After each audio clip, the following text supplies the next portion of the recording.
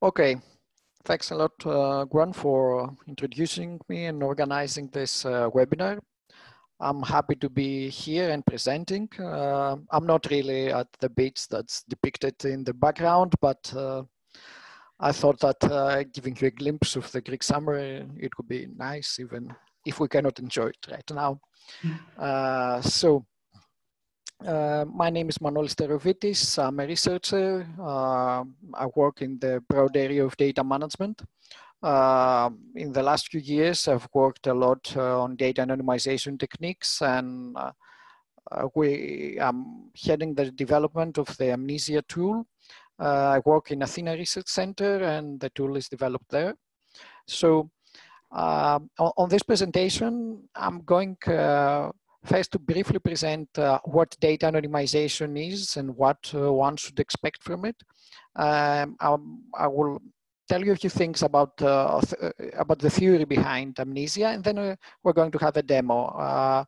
So if something is not clear, or if you want some details, please write on the Q&A box, and I will do my best to provide you more details and explain again whatever is not clear to you. So let me share my screen, and we should start from here. Okay, and also I will make it. Okay. Well, why do we anonymize the data? I think the general reason is obvious. We want to use data from human activities that contain very valuable information. I think the COVID pandemic is a very good example for this. Data about how the disease spreads, or the networks that are created, is very useful to stop it, to understand it, to contain it. But at the same time, the data that is required is threatening to the private, to the privacy of citizens. And for example, if movement data are at stake, they can reveal anything from social interaction to political or even sexual preferences. Very detailed information can be revealed from tracking human activity if it's studied a lot. So data anonymization comes there and tries to do two things at a time. One thing is to protect the privacy of the user, so we cannot recognize a user or make inferences for a specific person by looking the anonymized data. I'm going to come back to what means cannot recognize or cannot make inferences. But at the same time, data anonymization produces anonymized data that are as accurately as possible, so that data analysis is feasible. I would like, before getting to the details, to stress the difference between data anonymization and pseudo-anonymization, as it is defined in the GDPR, and also as it behaves differently in practice. Now, pseudo-anonymization, or a naive anonymization that simply replaces direct identifiers like name, social security numbers, or any other kind of specific identifier that that clearly describes a person, results to pseudo-anonymized data. This means that if someone can make the link again to the original person, everything can be revealed, and no privacy is really hidden, since reverse engineering on the data is possible. It is possible. There's no guarantee that a third party cannot use the data to go back to the original person. And this is done in two ways. If they're very naively anonymized, then, for example, arbitrary identifiers are defined based on a hashing of the original name or social security number. Maybe even in a mathematical way, we can go back. But the easiest way to go back to the data is by using secondary identifiers. That is information that might not be by itself identifiable, but by combining several bits of different information, we can go back and isolate a specific person. Let me give you an example on how this works. Okay, I'll go first to the example and then go back to pseudonymization. This is a real example, and it was used in the first papers that introduced k-anonymity around the year 2000. And it came from the Massachusetts state in USA.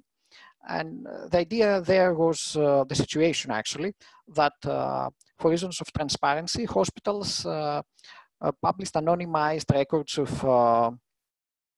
treatments.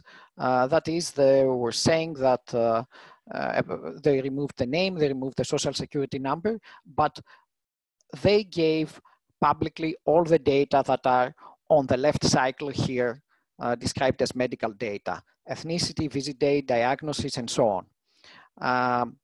At the same time, in the United States, they had public voter catalogs, which did not contain any sensitive information, but they contain the data that's depicted on the right cycle here. If you if you look at these two cycles, they intersect on three specific fields, which is the zip code, the date of birth, and the gender of an individual. So any person could combine these two catalogs based on these secondary identifiers, which we will call quasi-identifiers in the scope of anonymization. And based on the quasi-identifiers, they were able to link the treatment data from the hospitals to the identity of the person from the voters catalog. And actually proved that statistically, like I think it was 87% of US citizens were unique based on their date of birth and zip code.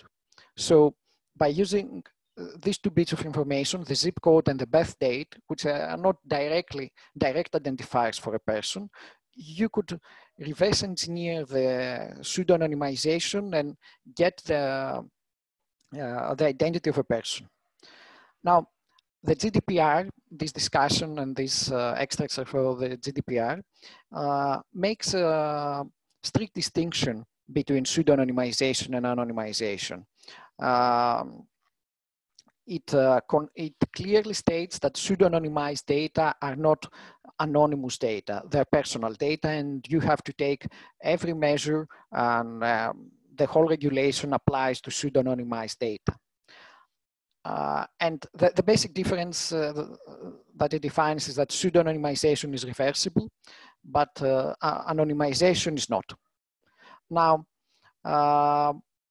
this is not always black and white. There are many intermediate versions of anonymization, because an anonymization technique might not be reversible, but it might allow an adversary to make some inferences about the original person. Inferences could be that a specific patient has an increased probability of having cancer in his medical record. But GDPR says that anonymization methods, and that's methods like the ones that are provided by Amnesia, k-anonymity, km-anonymity, differential privacy, which give a guarantee that are irreversible, produce anonymous data which are no longer personal data. And this is a huge difference on how we treated the data, because if they are anonymized and they are no longer personal data, then the GDPR does not apply on them. We can share them, we can use them for research and every other purpose. So it real anonymization like the one performed by Amnesia free us from the constraints of GDPR and the constraints about handling personal data. So I will present the basic guarantees and anonymization methods employed by Amnesia. So you will have some background before we see the demo. I don't see any questions yet, so we're fine. The first guarantee that was proposed for anonymous data was k-anonymity. And what does k-anonymity do? With k-anonymity, we transform the data to a more abstract form where the record of each person is indistinguishable from the record of other k-1 persons. Basically, we hide each individual in a group of k individuals. The most popular methods for doing this is suppression and generalization. Suppression is the removal of values, we remove outliers. And generalization is the replacement of specific values with more abstract ones. For example, in this example here, the exact age has been replaced by an age category, less than 30, more than 40, between 30 and 40, right? These are the three categories on age here. And for zip code, the last digits are removed, and this removes the accuracy in the definition of the administrative region that's described in the zip code. Zip codes actually have an internal structure where each digit defines different information, usually administrative regions of different sizes. So in the rightmost table here, we have a 4 anonymous data set where even if we know something about a person, we know that John is American and he's 29 years old, and we even know his zip code. We cannot learn which disease he has, because when we examine the second table, there are always 4 candidates.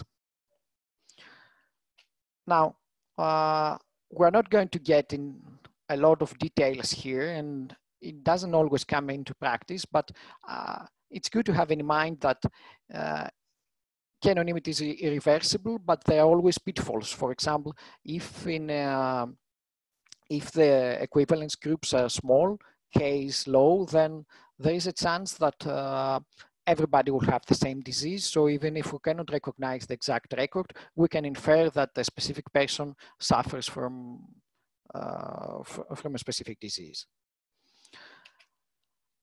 Now, I'm going to get into some more details on how Amnesia achieves k-anonymity.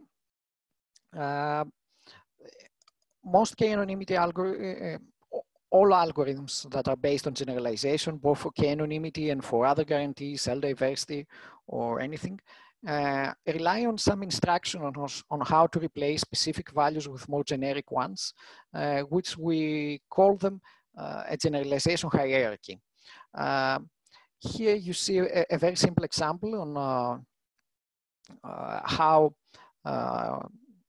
administrative regions, countries, are grouped into larger regions, and this semantic information is given to the algorithm. So if he needs to generalize a value, which is a country, the algorithm will know to which greater region it belongs to, and will do iteratively as many generalization as needed as to achieve the desired privacy guarantee. The simplest algorithm and the simplest way to work with generalization is the following.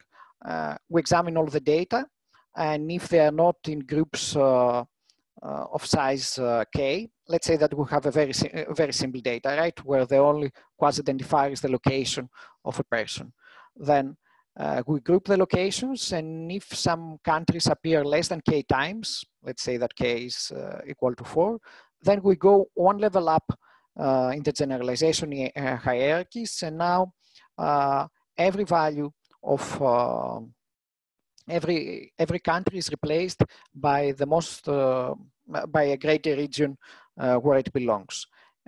If now again there is not enough, there are groups that are smaller than k, we go one step up and we do one more replacement.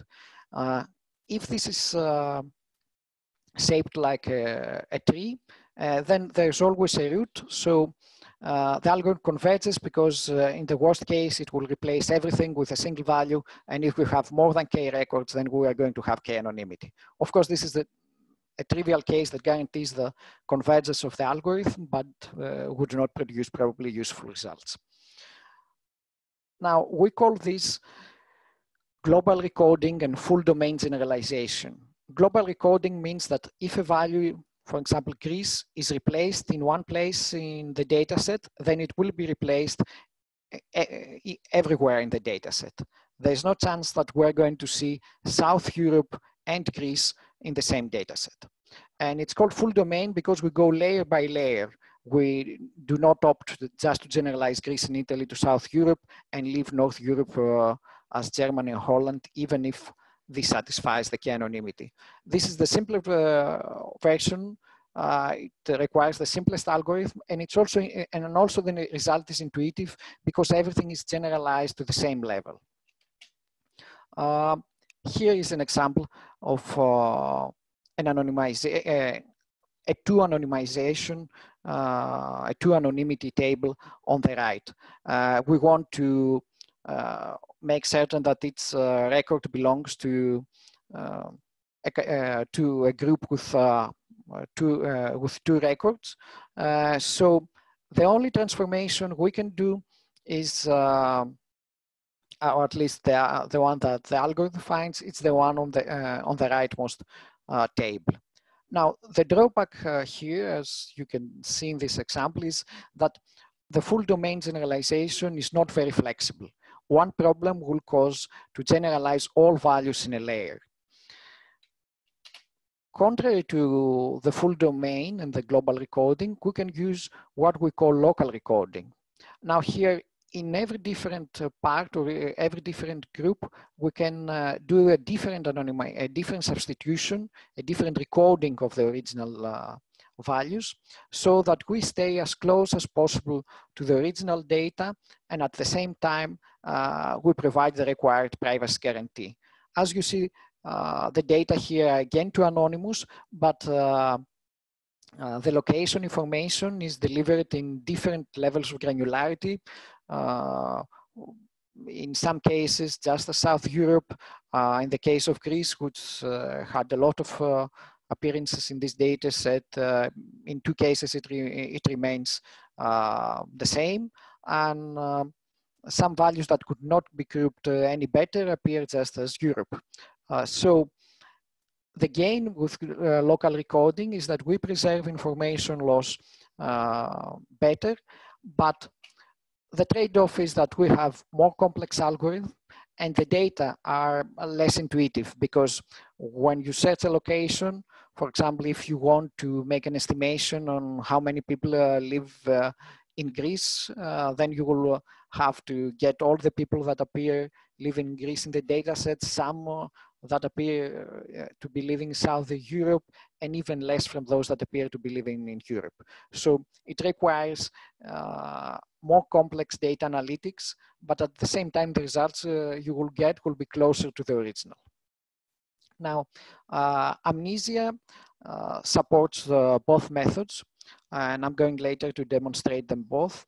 An additional advantage of local recoding is that it also allows us to process the data in partitions, and this greatly improves the scalability of our algorithm. Whereas for the global recoding and the full domain generalization, our algorithm gets everything to the main memory, so it's limited on the amount of the memory of the server that someone is using for the anonymization. The local recording can process just a part of the data set at its step, so a very large data set can be processed. It takes, it might take a lot of time, but it's doable depending on how much resources you can give to it.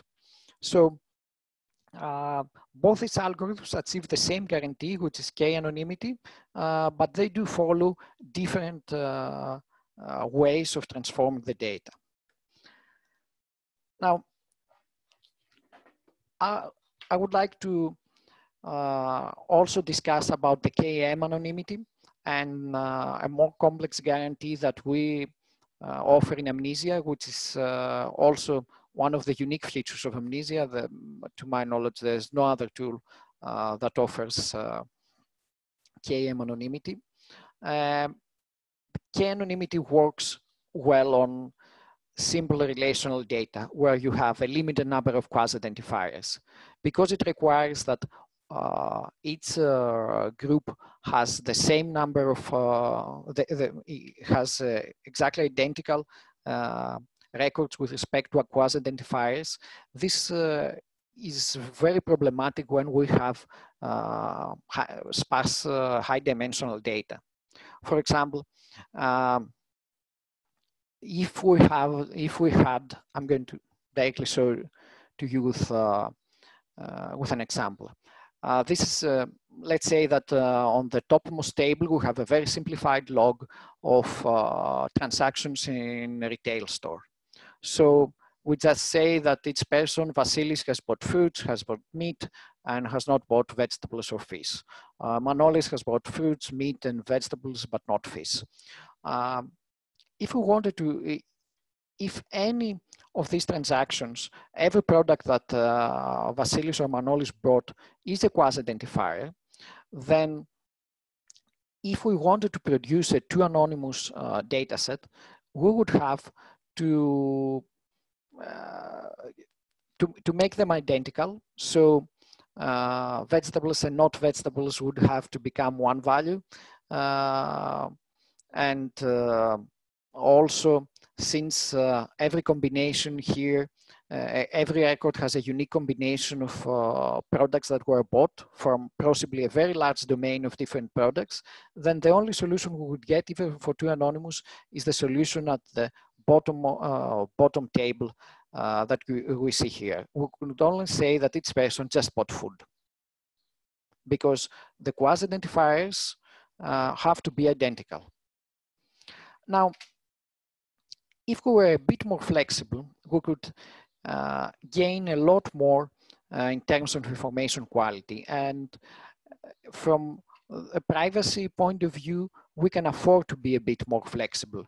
For example, think that you go to a supermarket and the supermarket has 20,000 products and you buy like 20 of them.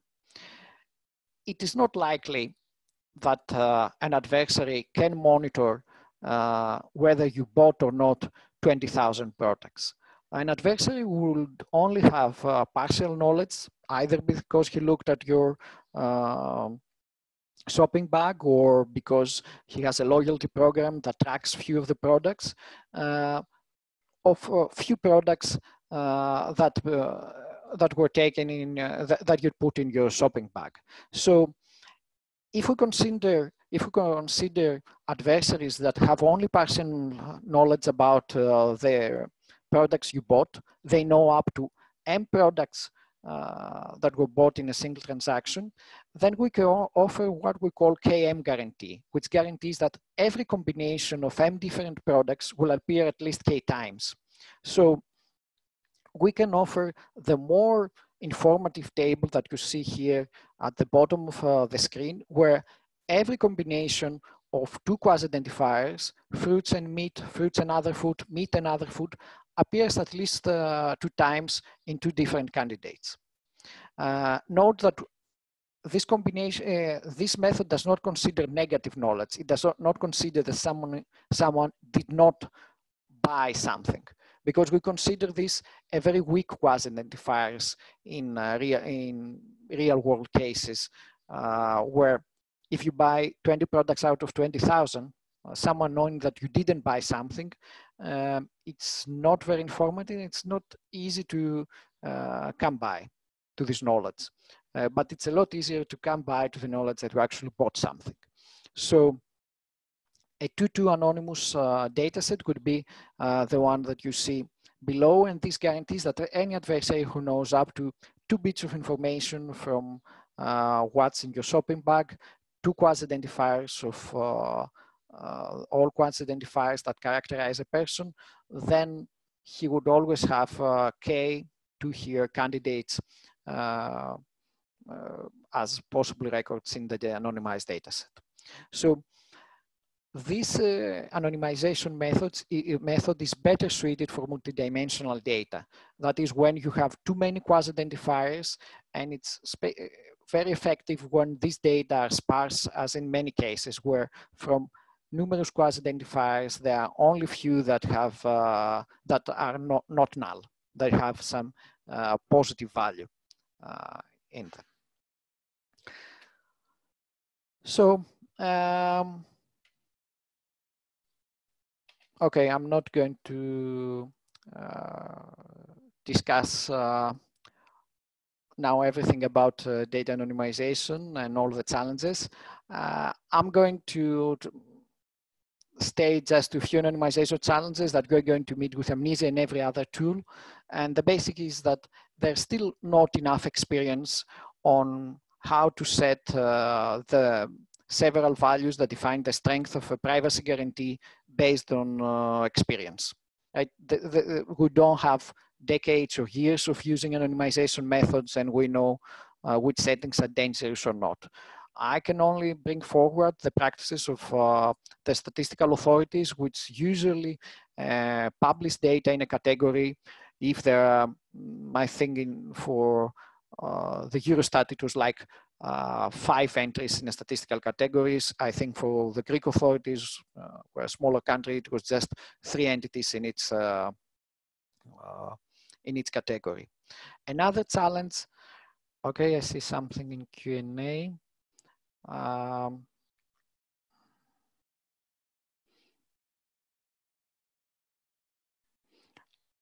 Okay, I will tell you a few things about KNM. I think this is exactly what I'm answering now. My only direction at this moment is the practice of statistical authority. So a K of 5 would be in the same lines with what statistical authorities do. Now, them should be an estimation of experts in the field on how probable it is for a third person to acquire M parts of a record. So this is a challenge because it's not a technical challenge. It's not something that as technical people who do the algorithms can actually solve. What we can give is freedom and flexibility so that it can be easily adjustable by experts, but it's only experience that actually helps to define KNM.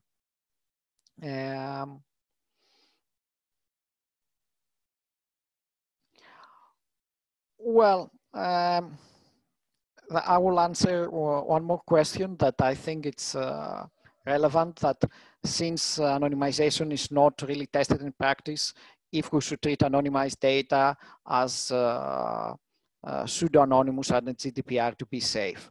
I would say no, I would say that we should treat them as anonymized, not as pseudo-anonymized.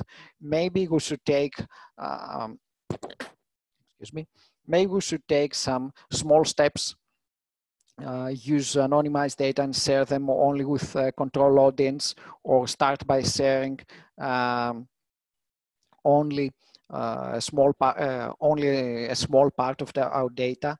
But the guarantees are there, and they're And the guarantees provided by anonymization methods, even the simplest ones, even the weakest ones, are a lot stronger than what is done now in practice for anonymizing data. There are no years of experience with these kinds of methods, but there are some years of experience with other methods, like what the statistical authorities do, or what the HIPAA rules do in the United States. The United States have some rules for providing an anonymous data, which are pseudo-anonymous based on the GDPR. And there are fixed rules saying that, you know, from zip code, you can only publish the first 3 digits, or if you want to publish the birth date of a person, you only publish the year or the decade. There are these kind of rules. And after years of practice, they do not have very important problems with this kind of methods. So if we use as a point of reference the existing methods, and we're certain that the methods we provide for anonymizing data, which are formal, are a step forward, I think we have taken what the GDPR says, all reasonable measures to guarantee the anonymity. Because GDPR has this word also, that they cannot be reversed in a reasonable, by spending reasonable resources. So if you use state of the art, you know it's better than the older practice, I think you can show the conformity to GDPR.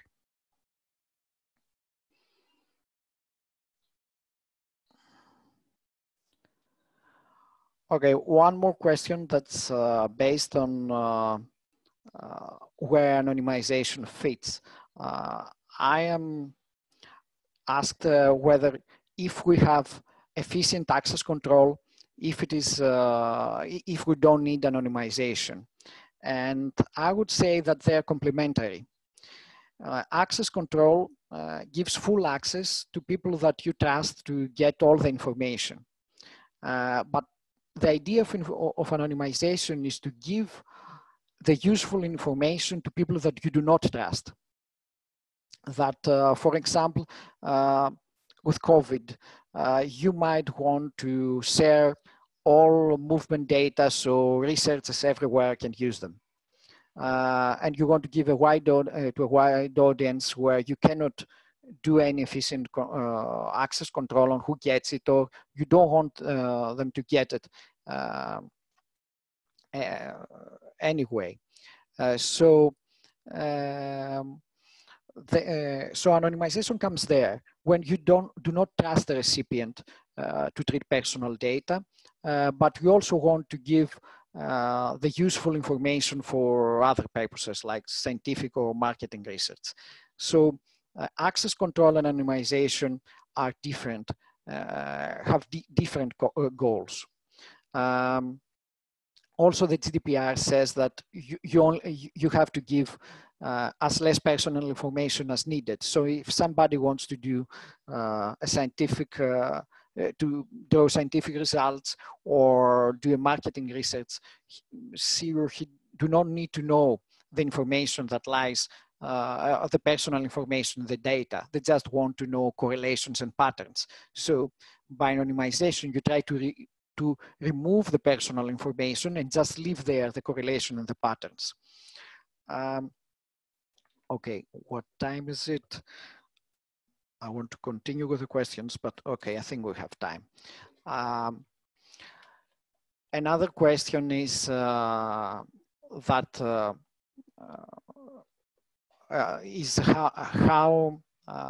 a data owner that preserves the original data can anonymize the data, can actually produce anonymous data, since the original data always allows him to reverse engineer the data.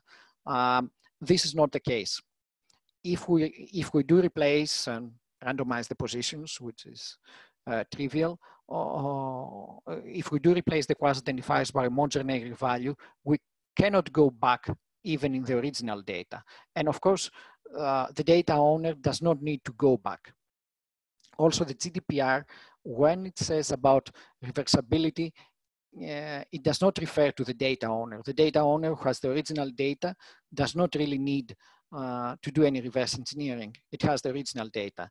It refers to an attacker, and an attacker cannot reverse engineer data that have been anonymized formally, and there's a statistical guarantee about what can be, which records can be isolated or not.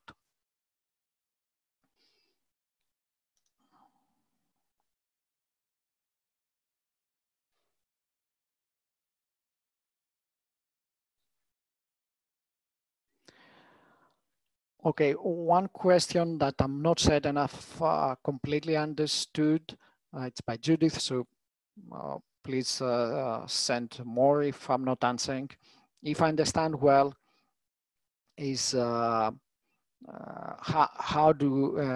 can we use these anonymization algorithms to anonymize data that are collected incrementally and we always get more?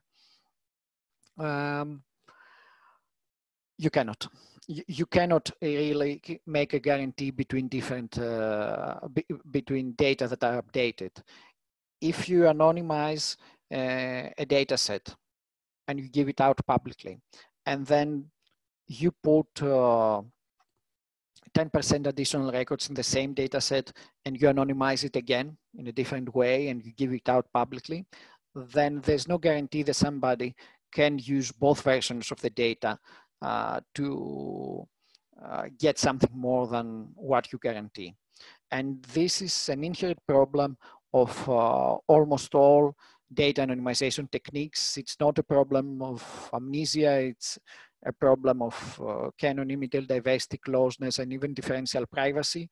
Differential privacy offers us the option to estimate the possible information leakage, since it just doubles the privacy budget when you anonymize twice the same data.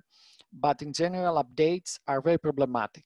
The correct way to do it, if you have, let's say 100 records and you get 10 more, is, and you have published anonymously the 100 records in the past, is to anonymize separately the 10 new records and publish them, and do not re-anonymize the original 100.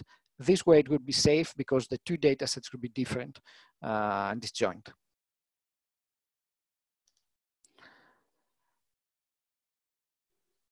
About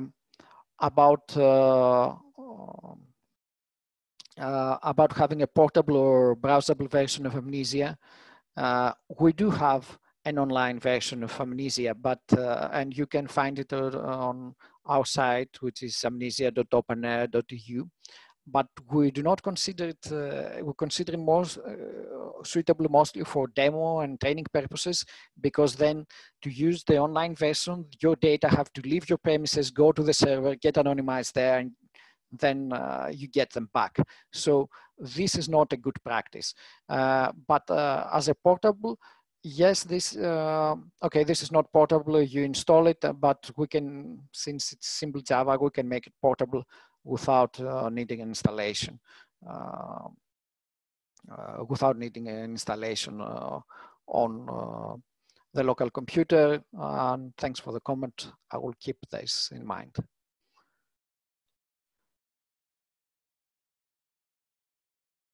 Okay, about the tool storing the data, I think partly it was covered before.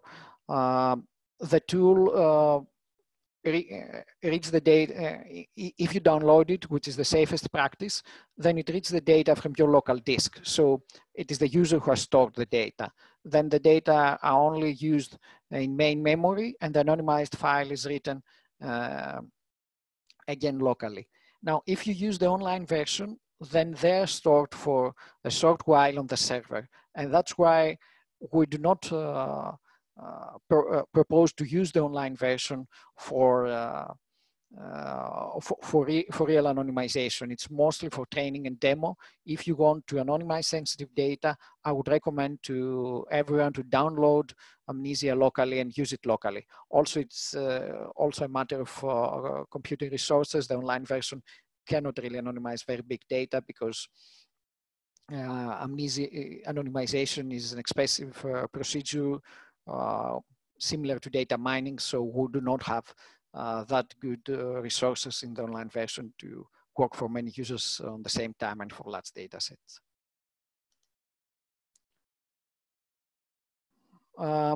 We do not do we do not do anonymization on completely unstructured information. We only work on Excel tables or semi-structured information, which are the set values. And I think I will very quickly show you now the demo. As we cannot anonymize unstructured data, we cannot also anonymize qualitative data. And if they're unstructured, like interview transcripts, we can only anonymize features that have been coded as tables or object-relational tables, which are a bit less strict. The link for Amnesia is,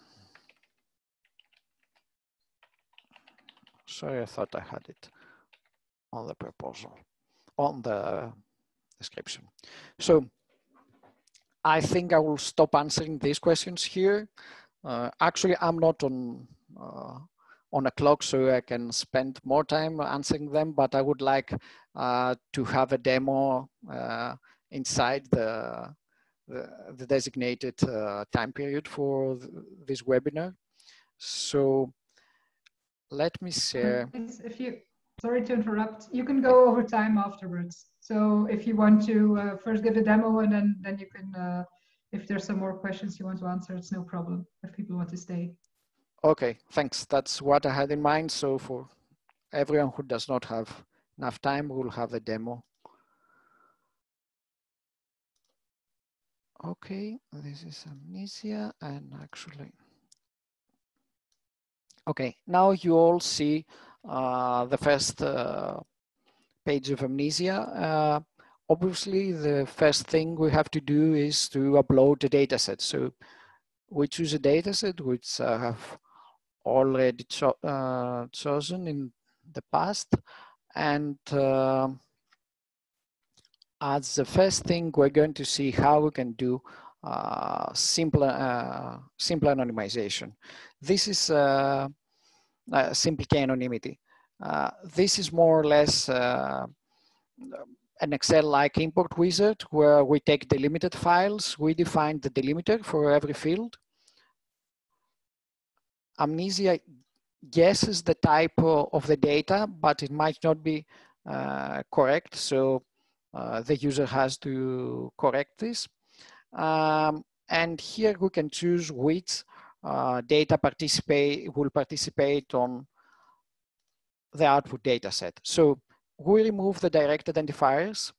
These are synthetic data similar to health data in the UK based on some original data we had access to.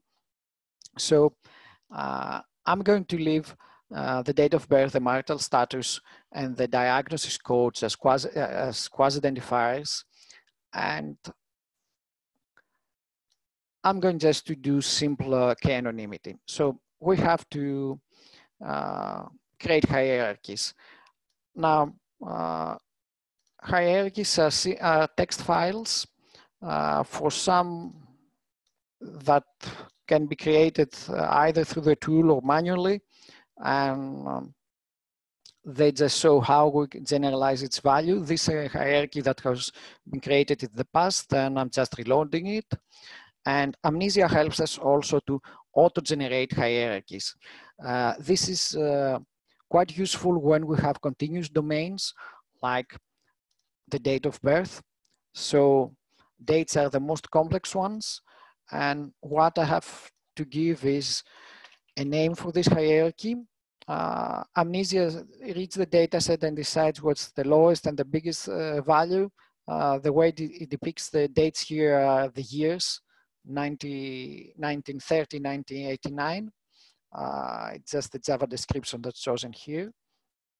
And because dates are not on the decimal system, but we count them on days, on months, on years, we have to instruct Amnesia how to define periods in terms of years, how to define it in terms of months, in terms of dates, and then how the 5-year periods will be grouped to higher level instances. So by doing this,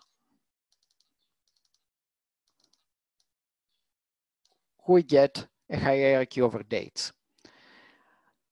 When we want to generate hierarchy over strings, then or distinct values, then Amnesia does not know how to do it. It can only allow us to do a sorting, alphabetical or not alphabetical. And here we're going to see the first big problem of simple k-anonymity with more complex data. Now it assigns random names, and at the bottom it has combinations, values of the first row of our data, which, if you want to see again, it was like this. If this is a collection, this is actually a set of different ICD codes. ICD codes are diagnosis codes for patients. Each of these codes means that a patient has been diagnosed with a different disease. But if we store them like this in a simple table that's not object-relational, then each collection of codes is treated like a different string. So when we go to the algorithms, we have to instruct Amnesia which hierarchy should use with which attribute,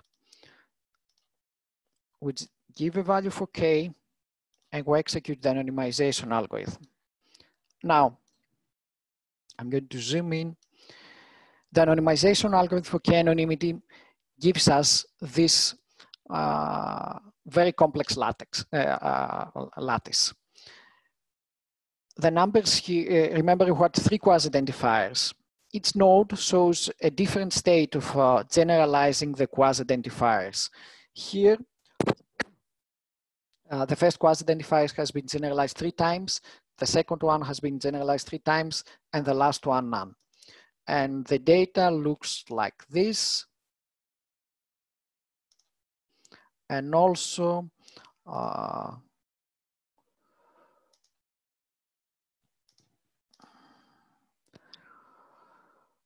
it's 13% of the data that do not fall in some group of size of 5, right? We had k-anonymity equal to 5. Now, red nodes depict solutions, generalizations that do not produce k-anonymity. Blue nodes produce show valid solutions, that is, solutions that do produce a k-anonymous dataset. And see this k-anonymous dataset. The marital status has not been altered at all. The date of birth has been replaced by 25-year periods, and the diagnosis codes have been totally erased because they are all different. Because the combination of the individual diagnosis codes is different for every person, and k-anonymity requires that they are identical. So just by pressing this, we apply this anonymization solution and we can save locally the anonymized data. Another option would be to examine a solution that's not valid, that does not produce k-anonymity. I'm sorry, that's...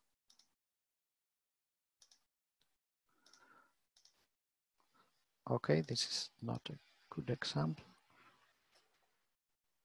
Let me see. Okay, I will go back to this one.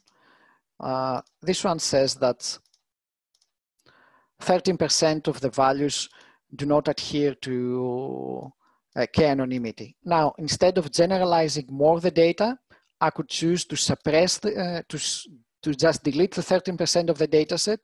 In other examples, this could be very small. It could be less than 1%. And then get an anonymized solution where now we have preserved the date of birth more accurately. Instead of having 25-year periods, we have 5-year periods, but we have lost 30% of the original records. And this is a trade-off that's that's decided by the data curator. Okay, let me see your questions.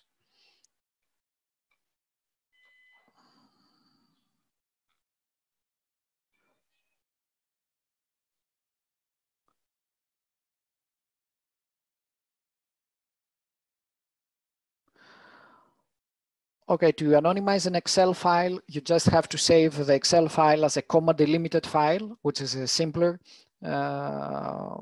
format, and then you can just upload the data on Amnesia and define the delimiter. We do have a small data set on our web page, and we will upload a more complete example over the next period, so you can have more options on for training. And again, the discussion about how we choose K, I think we've answered this before. It's based on experience, and values of K of 3 or 5 are in line with what statistical authorities do about publishing data for different groups. So,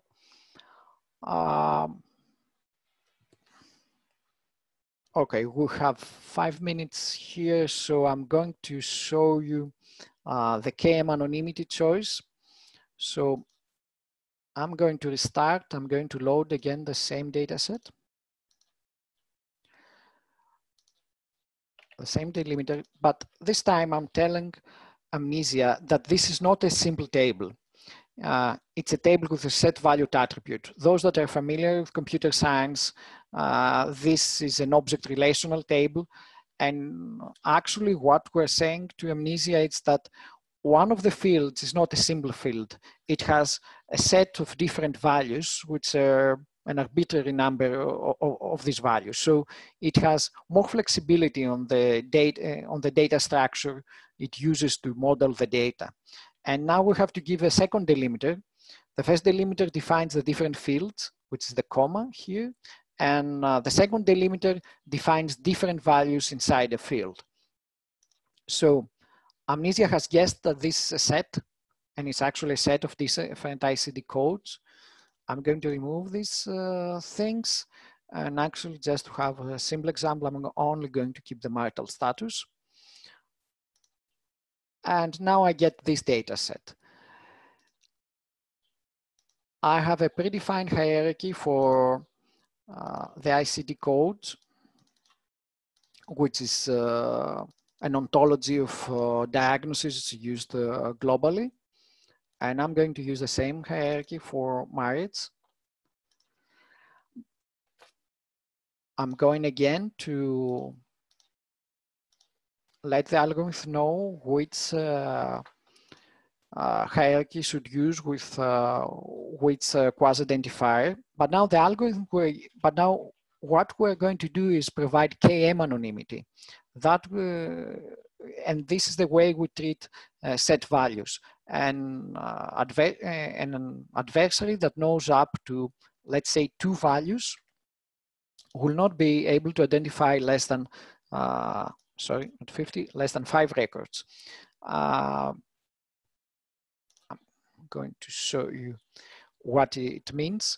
Now, this is the anonymized data, and we have gone up to the diagnosis hierarchy, but there's useful information here, and we have sacrificed the marital status.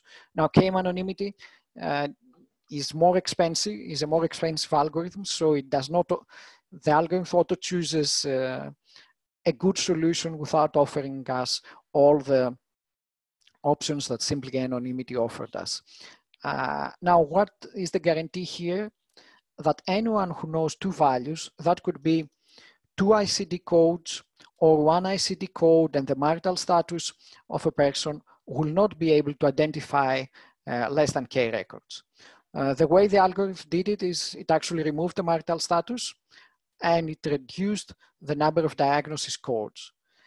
And if you remember, for k-anonymity, we had to completely sacrifice the most useful information here, which was the ICD codes, because each combination was unique. Now, you know, the patient here has 1, 2, 3, 4, 5, 6, 7, 8 different diagnoses. If we wanted to have a k-anonymous data set, we would have to find other 4 people which would have the same 8 diagnoses. So this is infeasible, and we have to destroy it all. And also, it's pointless. If an adversary already knows 8 ICD codes about the health condition of a person, then probably there's not much to hide. What's most important is to protect about someone who just knows a part of your health condition. So here the part is 2 cause identifiers, 2 diagnosis codes or a diagnosis code and the marital status. Okay, let me check the questions again.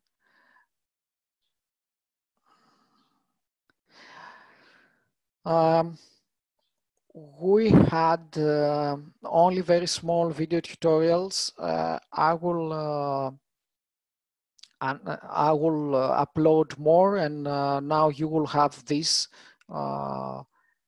this webinar and the other webinars, but I'm going to upload to create a few and ask for some time for that. That will do more specific jobs, how to create a new hierarchy, or they will explain some more details. Access to Amnesia is via the OpenAIRE portal.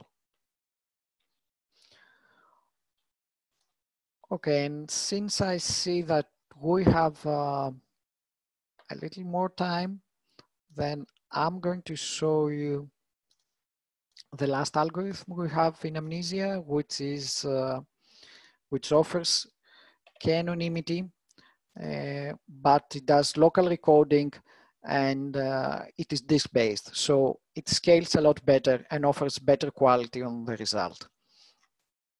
Now, to simplify things, I'm going to use just the date of birth and the marital status for this.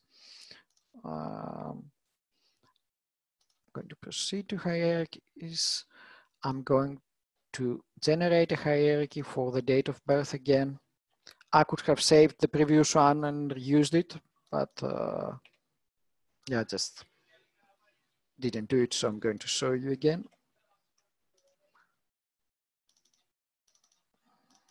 Okay, this is the date hierarchy, and I'm going to as the date of birth, marital status. I'm choosing k equal to 5, and I'm running the algorithm. Again, here there are not many options. The algorithm directly chooses the best solution it finds. But I want you here to notice the first 3 values. Now, in the global recording, now here we do not know the original age. It was a number between 30 and 49. Now, if we had global recording, all numbers between 30 and 49, if they were replaced, they would be replaced by exactly the same more generic category. But here we see that a number here has been replaced by this range, but another number that might be in the same place has been replaced on this by this range. And another one which overlaps by the previous has been replaced by this range. So we have many ranges that are in different granularity levels and that actually overlap between them, because now the algorithm splits the data in smaller parts, and in each part it tries to find the best solution for this part. This is making it at the same time more scalable, but it can get more accurate estimations about the original data and the distribution of the age of each person in the original data. Let me see the Q&A. Okay. I don't see any more questions. Oh, sorry, I have not pressed done. Okay. I think this is all for me, for showing you how does Amnesia works overall in the overall. Understand for your questions, and I note that we need to publish more training material, and this is our goal actually for the next month, and at the rest of the June and in July we're going to publish more material in the website and also in YouTube videos. Also, the last question about when we upload the file, I'm going to change the upload description, because it's not an actually upload, it's just a loading of the file. And the file is loaded to, if you have locally if you have locally installed Amnesia, then the file is just loaded in main memory, or if you use the disk-based method, it's just a part of it that's used in the main memory. It doesn't go anywhere, and you can use locally Amnesia without any connection to the internet. So when you use it locally, it's completely safe. Nothing goes off your computer. If you use it as a service from our server, then it's loaded. It's loaded on the server. There it is saved for a small period of time. So I would not recommend using the online service for anything more than training or demonstrating how the tool works. If you want to use it locally. As for statistics for using this tool, we only have statistics from the web page, which shows, I think, in the previous year, it was, okay, it was more than 1,000 that used the online service, and like 200-300 that downloaded and installed it, which was, I think, the first year that actually we had we gave it in a more mature form. I see every day the interest to grow, but since we do not have yet, we plan to do it any kind of paid subscription or support, we do not know how many would actually buy it and use it on real data. Since we do not track anything, when you download Amnesia, we do not know how the people use it.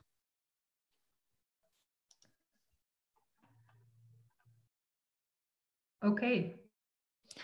Okay, so I hope I gave you a good understanding of how Amnesia works. Please do not hesitate to contact me if you want any help with using it, or you have any comments or anything that you would like to see, something that doesn't work well. We're actively developing it, and since this is a new field, both for the developers and the users, we want to be certain that we're going to cover every need. Also, if you want to use it on a real world case, would much like to have feedback on that. Thanks a lot, everyone. Okay. Thank you very much, Manolis, for taking the time to demonstrate this. I think it was very useful. Everybody, so already this link to the slides is available via the OpenAIRE webinar pages, and I will put the recordings there in a couple of hours. So if you have time, please fill in the evaluation form. Please, we will not send an additional email to notify you of the availability of the recordings and the slides, just so you know. You just have to check the page later this evening and it will be there.